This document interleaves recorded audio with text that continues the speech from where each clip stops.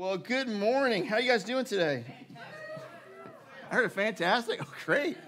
I'm also well. I don't know if I'm fantastic, but I'm doing okay. Hey, good morning. Do me a favor. If you have a Bible, open up to Acts chapter 4. That's where we're going to be, among other places. We're going to be bouncing all around the Gospels, but we're going to start with Acts. I guess I should introduce myself because I haven't been here in a little bit. I don't know. My name's Burt. I'm one of the pastors. I preach here sometimes. Hi. I'm excited to get to bring the word to you today. We're going to just continue. So we've been going through the book of Acts as a church because we believe that the Lord has shaped our church identity as such that we are a church that believes in being rooted in the word and empowered by the Spirit. In other words, we believe that as we read the scriptures, one of the things that the scriptures teach us is that we should expect what we see in them to happen in our lives. But what we don't want to do is be superstitious, and we don't want to just go, hey, listen, there's all kinds of bad doctrines around the supernatural. We don't want to do that. We want to do what the Bible says. And so what we're doing is we're sort of slowly working through the book of Acts. We did 1 Corinthians last year. Now we're in the book of Acts, trying to develop a good framework for our expectations and how we believe that God moves. And so Acts is a great primer on this. And by the way, anything about Acts is the story of the church. It's the reason why what God did through these apostles and these believers, it's not just apostles, what he did through them is the reason that you and I are Christians. Like the fact that he carried the message of the cross forward through them and how it went out into the world from Jerusalem. Like this is why that Christianity is not just a regional religion that's only in Israel. But instead, listen, we've picked this up as the Lord has entrusted us the gospel. And so if you're like if nothing else, as we read this book, just go, oh, this is why we're here. This is how we got here. And so just sort of continuing in the story, Pastor Josh absolutely crushed it the last couple of weeks. But if you're here last week, one of the things that he talked about was how, okay, maybe you can identify with this, where Peter and John were persecuted for doing the right thing. Right? Like they go and they're walking into the temple and they see a guy who's a lame beggar. And Peter looks at him, remember, and he says, silver and gold have I none, but what I have I'll give to you. In the name of Jesus Christ, stand up and walk. And the guy walks. It's like, awesome. And immediately things go south, right? And so I'm sure you can identify with that where, I did the right thing and it always worked out so right for me. I'm sure, okay? But for them, no. Like what happened was instantly they were persecuted by the very people who killed Jesus, remember? And so they're brought, like in this power play, they're brought in front of the Sanhedrin. They're brought in front of the people who had given the permission for Christ to be killed. They had instigated that. And now they're basically standing before these same people.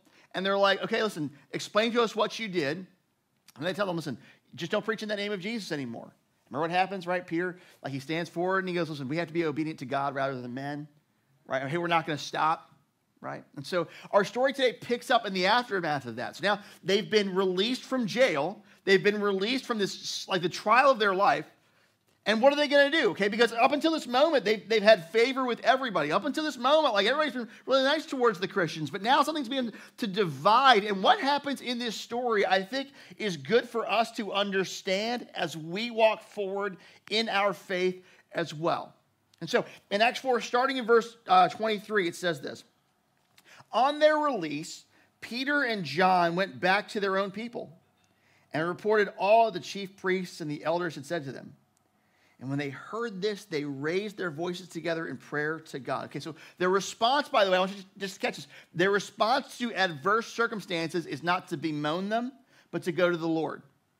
How many of us, let's just chew on that for a second here. Where, okay, listen, something goes bad and my response is, God has forsaken me, right? But instead what they do is they go, hey, this is not an occasion to despair. This is an occasion to go to our Father in prayer. Well, I didn't mean for that to rhyme, but it did. Okay. All right. Like that's the heart posture. And so they raised their voices in prayer to God. And here's what they pray.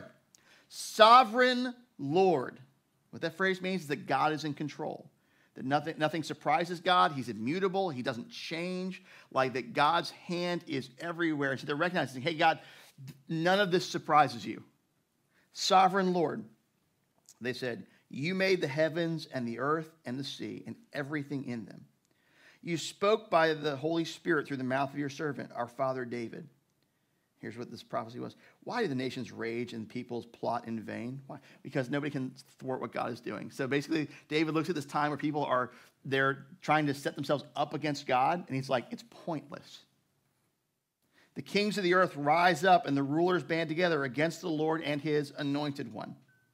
Indeed, verse 27, indeed, Herod and Pontius Pilate met together with the Gentiles and the people of Israel in this city, the one that we're in, to conspire against your holy servant Jesus, whom you anointed.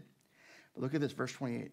They did what your power and will had decided beforehand should happen. In other words, I just want you to catch this. This is why I'm a sovereignty of God, guys. This is why I'm reformed in my theology, okay? Because here's what they're saying. God, even when the world did its worst against you, you not only anticipated it, you planned it. All right, so like when Herod and Pontius Pilate, like they decided, hey, we're going to kill Jesus. Okay, listen, no, accordingly, actually what they did was, like they were just going along with where you had been directing things to go. Now, I'd just like to bring this up because here's the good news for you and for me. This means the following, that tragedy, pain, hardship, we view these things as lapses in God's care for us. But according to this, no, actually, God's working something much greater than we could ask him for. Rest in that. If you're in Christ, there has never been a moment where God has forgotten about you. There has never been a moment where he's been surprised and he was like, oh my gosh, what are we going to do? No. He's intentional towards you and me. And that's what they're saying right here. Listen, like, okay, they planned this, but Father, you were working out our salvation in that moment. Because the worst that the world can do, it turns out God can actually redeem even that. And if he can redeem that, the greatest injustice in human history, how much do you want to bet he can redeem your pain and mine? Right? Okay. And so here's what they're saying. God, you're not surprised. Okay, we're terrified right now. And let's just be honest, they are terrified right now. But Father, you're not surprised. We are exactly where we should be. And they pray this weird thing. Like, that wasn't weird. No, that's not the weird one. Here's the weird thing. So they say this in verse 29.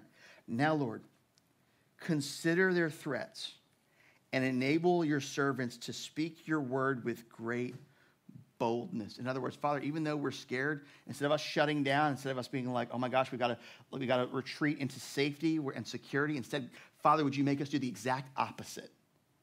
Okay, like they're persecuting us for preaching your word. Let us preach it even more boldly. Like, come on. The guts in that. And so, and then they say this, verse 30.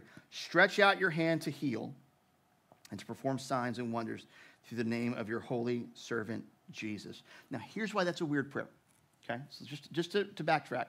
Let us preach more boldly. Let there be healing signs and wonders. Here's why that's weird. Because they've already been doing all those things. I mean, listen, like the occasion for this story, it's not that like many of us, like we pray for the Lord to begin to heal because we haven't seen him be healing. Right? But that's not them. Like the occasion for the story is a lame guy literally is walking now. And leading in Acts 2, remember how it talks about, listen, like the Lord was continually doing signs and wonders among the apostles. So it's weird that they're praying for that right now.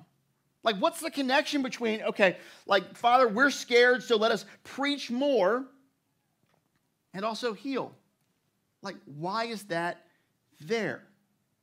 And to understand it, we've got to do some legwork. So I'm going to Bible nerd out on you for a minute, okay? We're going to go all around the Gospels. If you get bored, listen, go ahead and fall asleep. I'll wake you up at the cool part, okay?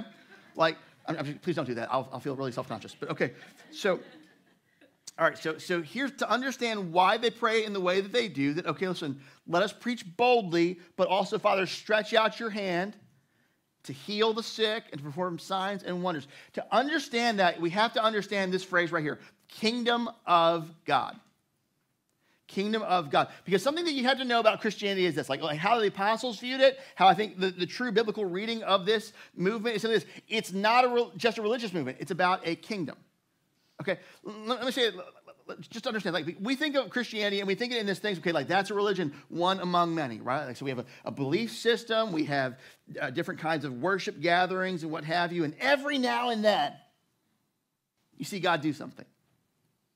Okay, but they didn't view it this way. They didn't, like the apostles, they didn't believe they were starting a new religion. They believed they were being true to the Judaism that they had grown up with.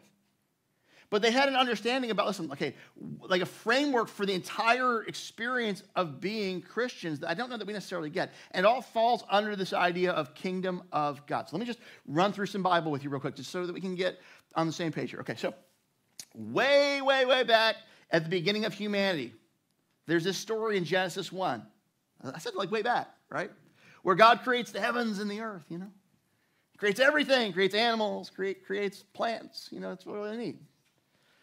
And then at the end of it, like what he does is like as you read Genesis 1, it starts to crescendo, right? It starts with like formless stuff, and then it goes towards life. And ultimately, at the apex of all of it, God creates human beings.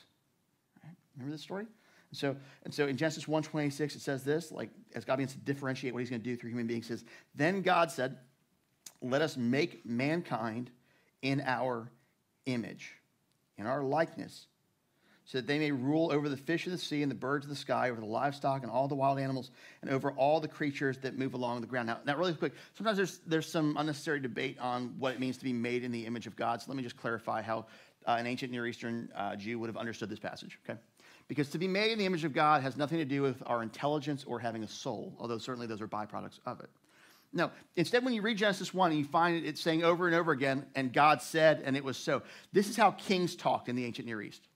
Like, king would say, all right, it will be like this, and the kingdom would just move forward, and it would be that way, okay? And so when you're reading Genesis 1, the very first thing that the author wants you to understand is that God is the king of the universe.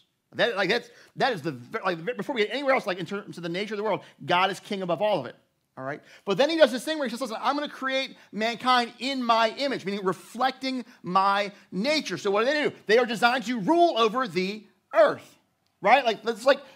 If God is king, well, then what he entrusts to human beings is that they would be like sort of his royal representatives on the planet.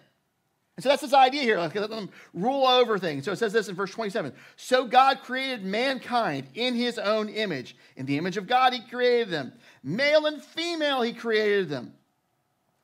God blessed them and said, be fruitful and increase in number.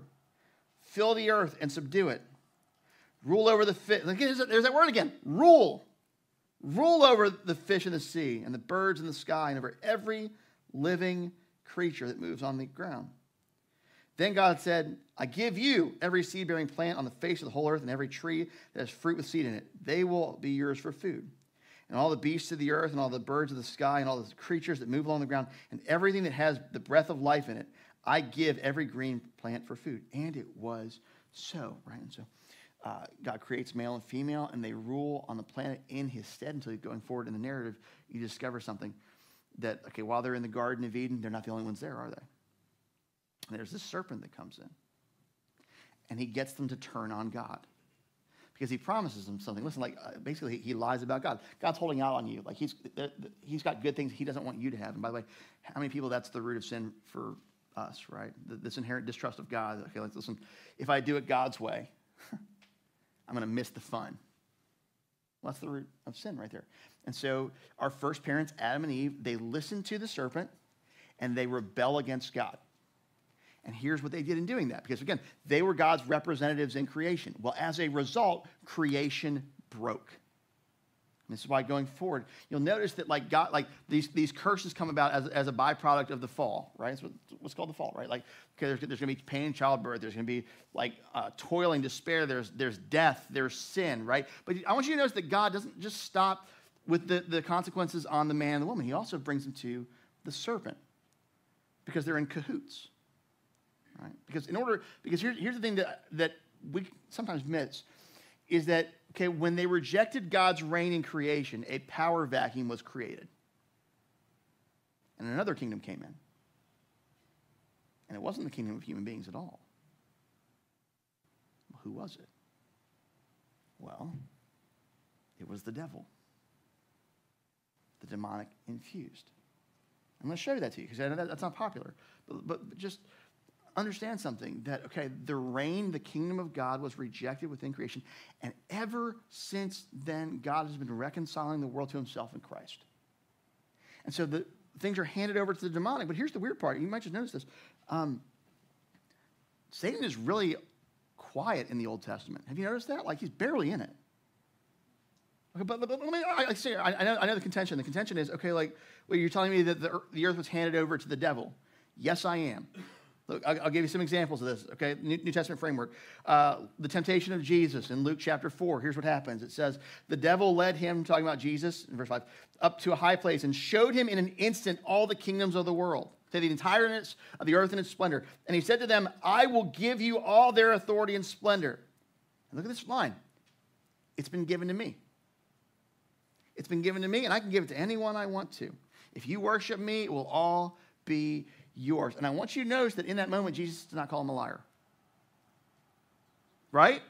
There's no, actually, no, it's mine. No, actually, no, Jesus kind of like, okay, there's something else here, right? But why has it been given to him? Because our first parents handed it over. And the kingdom of God was rejected. As a result, sin enters the world, evil enters the world, death enters the world, sickness enters the world. The dead human soul, apart from the life and breath of the Holy Spirit, enters the world. We are born with sinful natures. We are born rebellious against God. It just infused into anything. And look, again, 1 John 5:19, here's what John writes. He says, we know that we are the children of God, those who are in Christ, and that the whole world is under the control of the evil one. Now, you don't believe that? Answer me something. Why is it, come on, how many people, why is it we enter, like we live in a world where everyone is really quick to give God all of the blame and none of the credit? Have you noticed that? Okay, I just can't believe in a loving God who would allow this. Okay, well, what about the breath that's in your lungs right now? Well, yeah, that's a fluke. Okay, but why are people naturally inclined away from the things of God? Because the world is under the domain of darkness. Let me be really, really clear here. There's no middle ground Christianity. It's either you're in Christ or you're an enemy of God. Like, that's biblical language. It's not, okay, I think Jesus is pretty nice. I'm not quite sure if he's Savior or not. Now, he might be wooing you to salvation in that, but at the end of the day, when you stand before God, it's not going to be, okay, listen, like, how good a person were you? It's, were you in my kingdom? Have you accepted the reign of Christ or have you not? And so you come to the New Testament, you come to the Gospels. In this world where the kingdom of God has been rejected, and again, like Satan's been really silent, but suddenly bursting onto the scene, there's this guy named John the Baptist. Oh, actually, hang on. Let me give you one other instance here, okay? Because like when I talk about the idea of Jesus showing up, I really want you to see this, okay? Like, because again, we think it's the thing of like Jesus showed up to make converts. No, he came to redeem creation. This is why, like, what's attributed to the breaking of it is the work of Satan. It's why in 1 John again, in 1 John 3:8, John says it like this: the reason the Son of God appeared was to destroy the devil's work. What's the devil's work? It's the fall, it's sin, it's evil, it's corruption, it's sickness, it's death. Like, these things have been sown into creation. Okay, so you go to the first century, all right, and Satan's been quiet through most of the Old Testament. And then, like, bursting out of nowhere, you have this prophet named John the Baptist. Remember him? He's in the intro to all the Gospels, right? And John, he invites people to come out into the wilderness and repent of their sin, turn from their sin. Why? Because sin goes against the very nature of a holy God. And do you remember what, like, the why that he gives, why he's inviting them to turn from darkness and turn to light? Here's what it says. Matthew 3, verses 1 and 2. In those days, John the Baptist came, preaching in the wilderness of Judea and saying, repent, for the kingdom of heaven, this is interchangeable with kingdom of God, kingdom of heaven has come near. Now, he's not talking about heaven, the place that you go to when you die. He's not saying, hey, listen, everybody's about to die. That's not what he's saying. What he's saying is the reign of God is about to enter into the earth. Like, the way that God does things is about to break into creation. And so John keeps preaching this message every Sunday over and over again. Repent, the kingdom of God is here. Repent. Like, we'd probably get bored with him, but he just keeps doing it. And then one day, Jesus is baptized, right? And after he's baptized, he goes out into the wilderness. He's tempted by the devil, and he comes back. And when he begins his ministry, when he begins to say, listen, this is what I'm here to do. Do you remember what he said? I'll tell you. Mark 1:15. He says, the time has come. He said, the kingdom of God has come near. Okay, and by come near, what he doesn't mean is, hey, it's going to be one day. In the sense of, like, guys, if I'm standing next to you, it'd be like, okay, like I'm near Hunter and Shannon. That's the idea. Like, hey, so what he's saying, when he says the kingdom of God has come near, what he's saying is, hey, I'm the kingdom of God. Like, the reign of God is present. I'm bringing it into creation. It's right here. Okay, it's come near. Repent and believe. And look at this word right away, the good news. And we're going to come back to that, by the way. Because the word that we translate as good news right there is euangelion in the Greek. It's the same word that we translate gospel. And that's going to come back. Because many of us, we view the gospel only as a conversion thing, but we're wrong to do that. It's intrinsically linked to the redemption of creation. This is why, by the way, we call Jesus, Jesus Christ. What is Christ? Christos. It means king. Like all this is not about, okay, like I have a conversion moment and then I die one day and I go to be with Jesus. No, this is about the redemption of creation post-fall. Okay, so Jesus says, so the kingdom of God has come near, and what does he immediately do? He calls disciples, right, from death to life, come and follow me. So he begins to redeem the sinner, and then he begins to undo the works of Satan in the fall. So Matthew 4:23, right at the beginning of the ministry of Jesus, it says, Jesus went throughout Galilee, teaching in their synagogues, proclaiming the good news of the kingdom, or gospel of the kingdom, and healing every kind of disease and sickness among the people. Why? Because these things are in the world because of the brokenness of the fall. They were not God's design for creation. And so like a master repairman or mechanic, he's in there, he's just fixing it. Sometimes what happens is people, they view the miraculous accounts of the gospel almost like Jesus is just doing street magic. And they completely miss the point. And actually what he's doing is undoing the fall. Again, like Luke's account of the Gospels begins the same way. After Jesus comes back from the temptation, what's it say? In Luke 4, starting verse 40, at sunset, the people brought to Jesus all who had various kinds of sickness. And laying his hands on each one, he healed them. Moreover, demons came out of many people, shouting, "You are the Son of God." But he rebuked them, would not allow them to speak, because they knew he was the Messiah.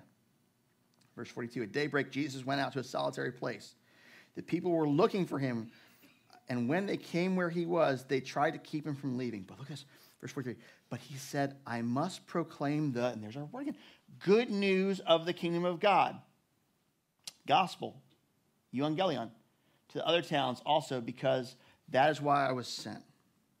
Okay. So what is the good news? The good news is that the kingdom of God has come in Christ. It's called an already not yet kingdom, okay? The kingdom, like the reign of God, has entered into the world through Jesus, and he has begun the process of redeeming the brokenness of humanity, saving us from our sins, healing us, delivering us.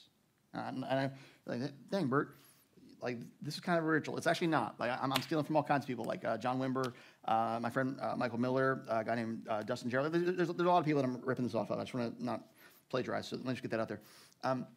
But I want you to notice this idea that the gospel and the kingdom is linked not just to the salvation of the soul, but the redemption of the earth.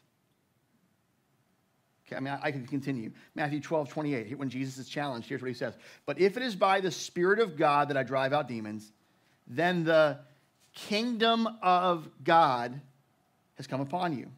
Okay, so why does Jesus heal? Well, he heals because the sickness and the death are evidence of the fall. Why does he redeem the sinner? Because sin is evidence of a rebellion against God. He's beginning to save the person. God in his mercy does this. Why does he raise the dead? Because death is a result of the fall. And over again, what he's saying is, listen, I'm the kingdom. The kingdom's here in me. Turn to me and be saved from your evil.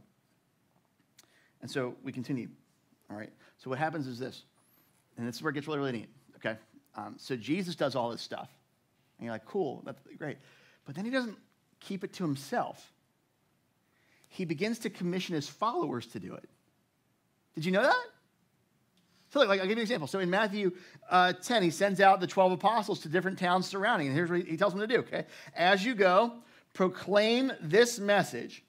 The kingdom of heaven has come near. Okay, what's that look like? Verse 8, heal the sick, raise the dead, cleanse those who have leprosy, drive out demons. Freely you have received, freely give. And you're like, okay, cool. So he goes out there, he starts telling his followers, like the 12 apostles, you guys go start doing what I've been doing. And now it's that the kingdom's here.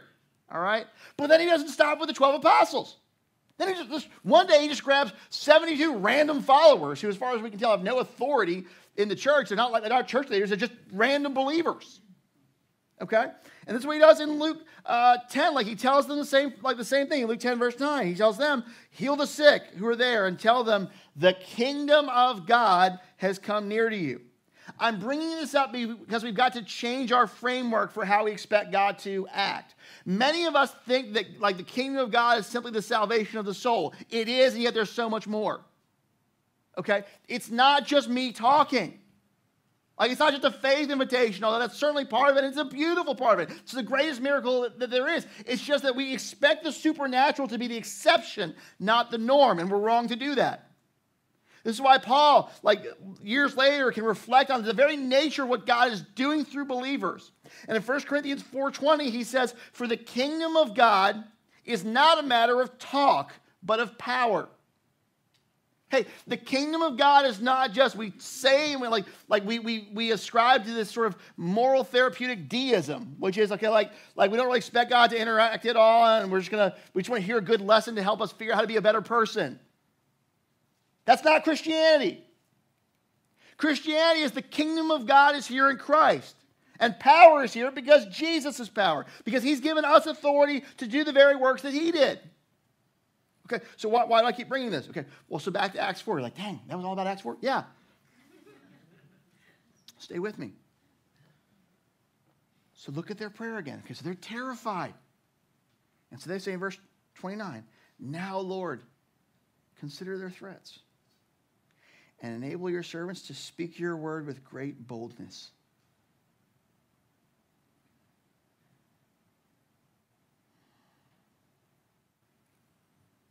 Okay, really quick. I just a spoiler for the end of the talk. When we're done, if you've got any physical affliction, I want to pray for you over here and ask the Lord to heal you. But also, for the ones who are sitting here today, so that you understand that, like, Satan doesn't just live in Africa. One of the ways that you've just been attacked demonically is something you just hated me for no reason. You're not even sure why. I would love to pray for you so that God would just free you from that shackle. That like this sort of, I mean, you've just felt it in you. You don't even know, this is all lies. Well, no, it's not. And the enemy is fighting hard against what the Holy Spirit's doing in your heart right now. I'd love to pray for you too. Okay, so look. So again, enable your servants to speak your word with great boldness. Verse 30, "Stretch out your hand to heal and perform signs and wonders through the name of your holy servant Jesus." Okay, so why is this linked between the proclamation of the name of Jesus and signs and wonders and miracles? Because there's no divide. The reason they pray this is because they're praying the same thing. Lord, let us continue to proclaim the kingdom. We're afraid, but this doesn't surprise you. Let us speak with more boldness. In other words, here's the thing to understand, and if you're taking notes, write this down. In the minds of early Christians, there was no distinction between demonstrations of God's power and the message of the gospel. They just did, like we do that. We divide it. Like we think, okay, like there's regular gifts and there's supernatural gifts. Regular gifts, there's healing, and then regular gifts, there's teaching, and there's administration, and then there's supernatural, like healing, miracles, tongues. And we're wrong to divide them. Like the Scripture does not divide them this way. Like to them, it's really, really simple. If you believe that the kingdom has come in Christ, then buckle up because you're going to see the power of God. Like that's the understanding here. They are one in the same. Now, really quick, because I don't want you to think I'm trying to develop an unhealthy theology of healing. What I am not saying is that there won't be times where God, in his sovereignty, we ask him to heal, and he says no. I'm not saying that. Because we can't be here forever. And again, there's no lapse in his care for us. I would say this, though. I think God heals more than we give him credit. And also, because I just don't want to put an undue burden on the sick person, so please hear me. Because there's been this thing that's risen up that's called the Word of Faith movement. There's completely misunderstood faith. And so they think like faith is intellectual certainty. So if I can just convince myself that God's going to do something, that means that he's going to. That's nonsense. Like faith is not, to quote Sam Storms, faith is not you convincing yourself that you believe things that you don't actually believe. All right, no, like when you come to biblical faith, let me tell you what biblical faith is. Biblical faith is directing your need to a person. All right. If you have the faith to go to Jesus because you believe he can heal you, that is all the faith that you need.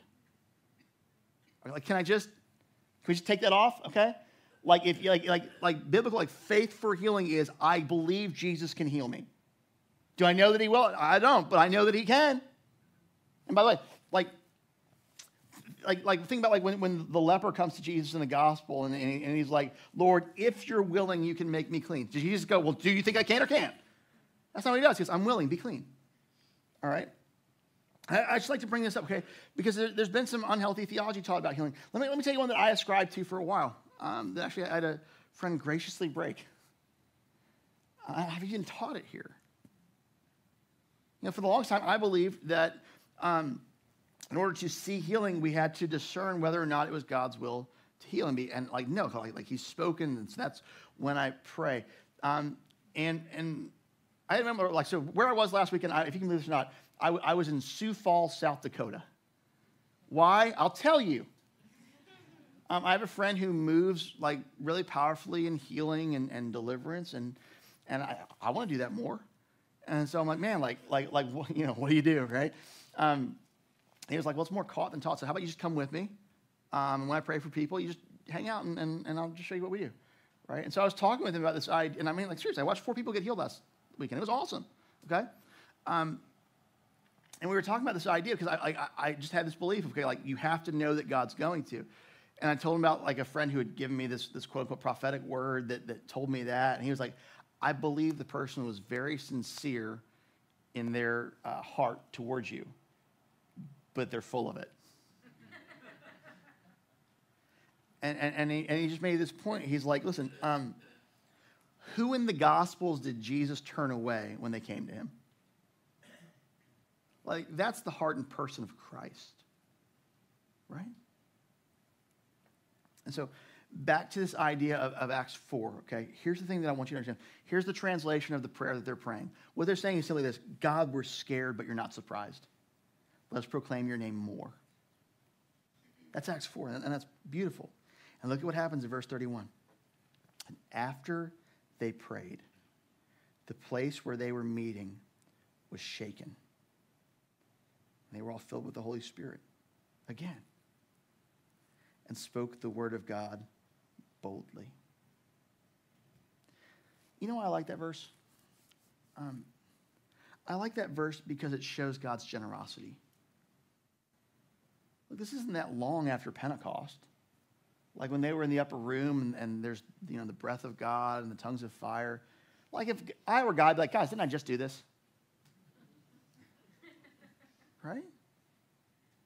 But he sees them where they are. He sees their fear. He sees the real threats. And his heart is so much in love towards them. And he's like, okay, hey, you're scared, but you want to stick with me and you want to proclaim the kingdom? Okay, let's have a refresher. Let's go for it. And I would say that about the Lord. He's generous, and he will give you what you need. For the ones who like me, there's this person on my heart at work, and I want to share my faith with them, but I'm so scared of what will happen. And you think God is chastising you for that. No, go to him with your need. Father, you see that I'm scared. Would you give me the right words? Father, you see that I'm scared. Would you give me the boldness to step over my fear? He's not going to swat you for wanting to do the right thing. That's just not who he is. I was reminded of that. Look, can I? Okay, I'll just tell you the story. And Greg, we can clear that off. We don't need that story. A couple of weeks ago, the Lord put me in a position where, and look, this does not happen often. I'm not a man of influence in any stretch of the imagination, okay? But he put me in the position where I felt like he told me to rebuke a brother in the Lord who's a lot more notable, with a lot more respected and known, and he had some bad theology. And I mean, when I say the Lord told me to rebuke him, I mean, I literally had this. Sometimes I feel like, I don't know if you ever read the story of Gideon, where he's terrified. All right, God, if it's you, would you? That was me. Lord, what do you want me to do? Rebuke him. Okay, well, if that's you, because I had a head cold for 3 days. I'm like, would you heal this head cold? And before I could even say amen, it was gone. All right. And you would think that would be enough, but I'm not. It wasn't. I'm still I'm like, okay. So go to prayer. All right. God, I'm scared. And, right. Again, if I were God, I'd be like, get it together, dude. All right. And so I'm in my prayer time. And by the way, man, I keep telling you I spend time with Jesus. This is another reason to do it, because this stuff happens when you spend time with him. And I'm in my prayer time, I'm there for an hour and nothing has happened. I'm reading, like, Scripture's not speaking. I don't feel the presence of God. I haven't heard from the Lord. I'm just like, come on. But I'm so worried about this. Like, all right. No, at that point, I had rebuked him, and I was worried about the aftermath. That's what it was. Okay, sorry. So, and so I go, and so I'm about to just, I don't know if you ever have a moment like this where you're just like, I've been praying, nothing's happening. All right, I'm done for the day. Okay? All right? Okay, God bless you. Okay. Ryan's honest. The rest of you are liars. So look. All right, so look. Okay, so I go to leave my prayer space, and I just, and you'll know this the more you spend time with the Lord, I just feel this little tug from the Holy Spirit, just a little bit longer. You ever had, like, just wait just a little bit more. And so I'm like, so I get, and I sit back down. And the phrase, 1 Peter 5:7, just flashes in my mind. I'm like, I don't know what that is. I'm a preacher. I don't have the Bible memorized. I don't know what that is. And so I open it up. You know what it says? Cast all your anxieties on the Lord, for he cares for you. And I'm like, okay. And then I begin to read through. Like, because I open my Bible, I sit right there, and like my attention is just drawn to the beginning of the chapter. Hey, elders and overseers of the church, fulfill your duties not because you must, but because you're willing. In other words, hey, and I just felt like the Lord just, hey, do you want to do this? Like, if you don't, I'll give you the yeah, but like, do you want this? And I'm like, yeah. And as I say, yeah, like, okay, this is some, okay, I'll just say it. Instantly, my chest begins to warm up. Like just, the only framework that I have for it is, like, you know, you can think of in the Gospels where, like, the disciples walking with Jesus on the road to Emmaus after he leaves, they're like, didn't our hearts burn within us as he opened the Scriptures to us? Remember that? Or if you're Methodist, like my dad, John Wesley, like my heart was, like, his heart was strangely warmed. I experienced that. And I'm so aware that I'm in the presence of God. He's beginning to minister to me. And I bring this up because I did not deserve it.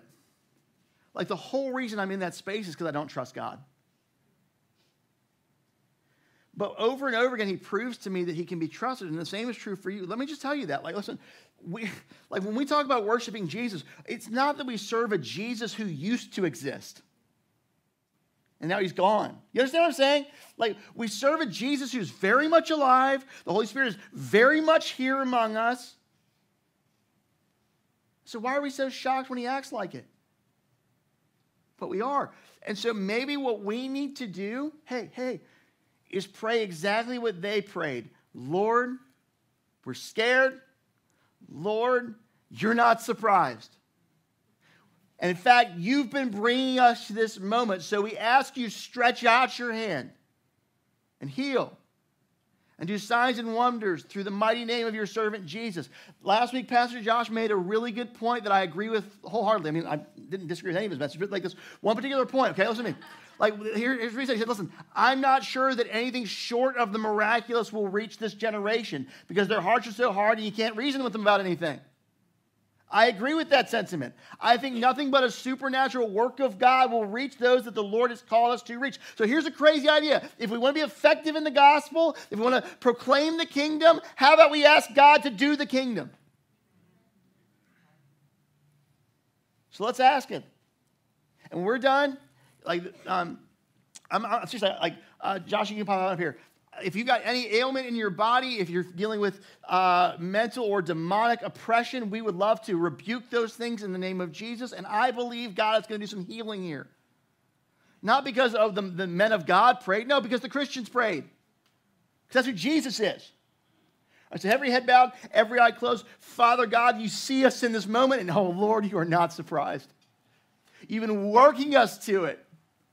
I didn't plan this. This is not where I wanted to take us. And you were like, yeah, actually. And Lord, if you set it up, that means that you've got something in mind that's greater than we could ask for. And so we say yes and amen, Lord Jesus, have your way among us.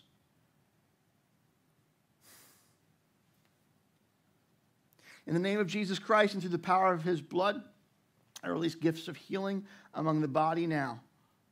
Brothers, sisters, place your hands on the sick and watch the Lord heal.